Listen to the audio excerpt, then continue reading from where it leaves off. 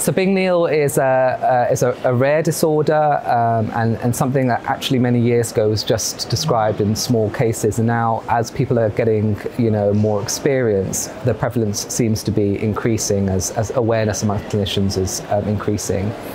And treatment's highly individualized.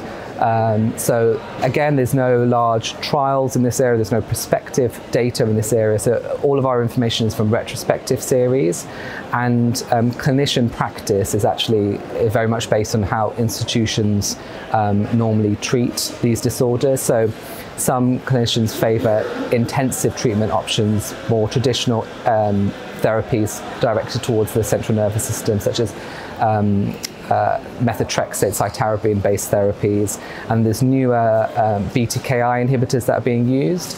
And we don't actually know, or there's no trials that have compared more intensive regimens to what appears to perhaps be less intensive regimens. We know that there are a number of drugs that need to penetrate the central nervous system that's important.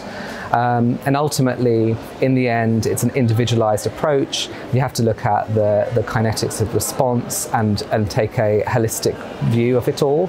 So I think it's really difficult to be prescriptive about treatment in Bing-Neel syndrome, but what's exciting is that as there are more options available in WM treatment, I think there'll be more options available in the Bing-Neel setting.